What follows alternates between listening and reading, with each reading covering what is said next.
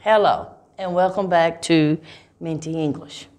Well, everybody has been asking me to do a segment on phrasal verbs. So today, our discussion, or my examples, are on phrasal verbs. Some of you ask, what are phrasal verbs? Phrasal verbs are verbs plus adverbs, or verbs plus prepositions, okay? And basically, you just put these two things together to create another meaning, okay? So, we're gonna start with look down on. When you look down on something, it means you think of it as you being more superior or better than something or someone, okay? If we say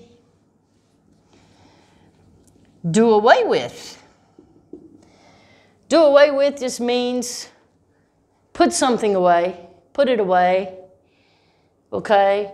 Do away with it, get rid of it, okay? We don't need it, or you don't need it, okay?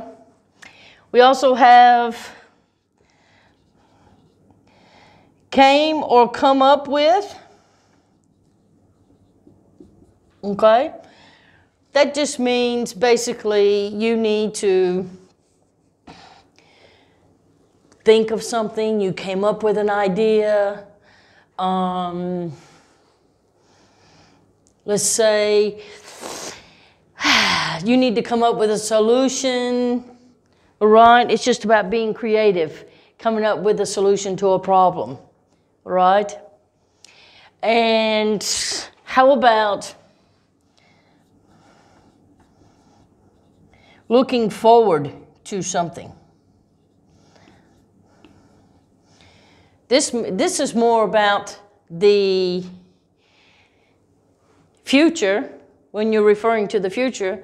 If I invite you to a party, or I invite you to dinner or lunch, if you anticipate that you're going to have a nice time, you say, I'm looking forward to it. Okay? Get away with. In America, well, it's not get with, it's get away with. In America, we use this to refer to someone who never gets in trouble for doing anything.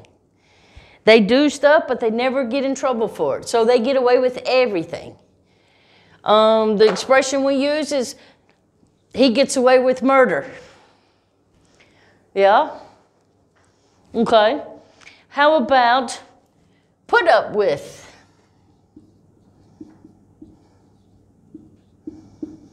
This means to tolerate something or tolerate someone. If their actions or their behavior is irritating to you, you need to tolerate it, put up with it. Okay?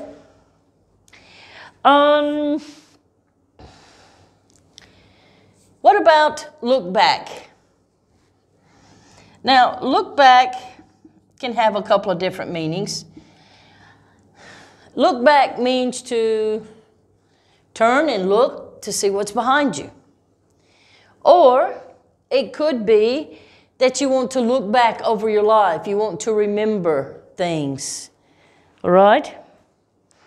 Look back at your notes and see if you remember what we talked about. Right?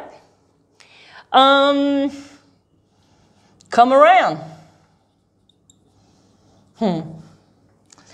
Now, this one, if I say, I haven't seen a friend of mine for a very long time, I could say, Sarah doesn't come around anymore. It means she doesn't visit me anymore. I don't see her anymore.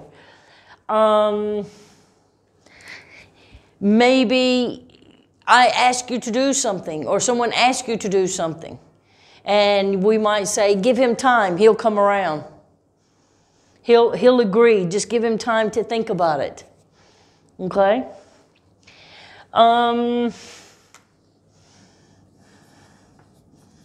Get on.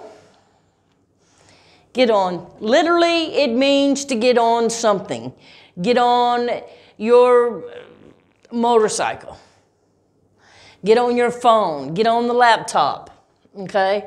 But get on here, and I will say this, the British use it probably a little bit more than we do, but when they say, I don't get on with him, it means you don't agree with him. You're not comfortable with him.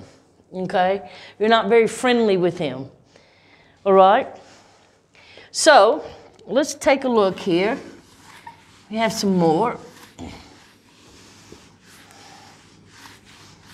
How about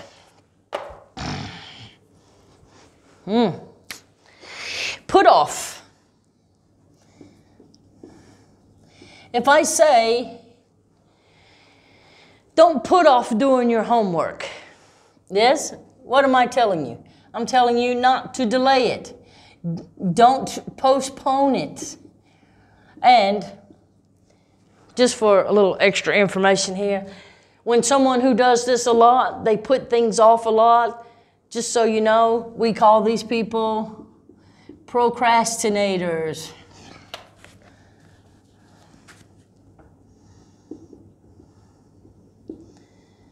These are people who always put things off. They always say, I'll do it tomorrow. I will get it later. If your mom asks you to take the trash out. Yeah? How about take off? Take off could mean remove your coat, take off your coat, or it could mean to leave. I'm getting ready to take off. I have to be home in a little while. All right? Turn up. Right? Turn up means to arrive. If you turn up late for a party, right, you arrive late. Or if the music's too low, you tell someone to turn it up. So it means it could get something that could get louder.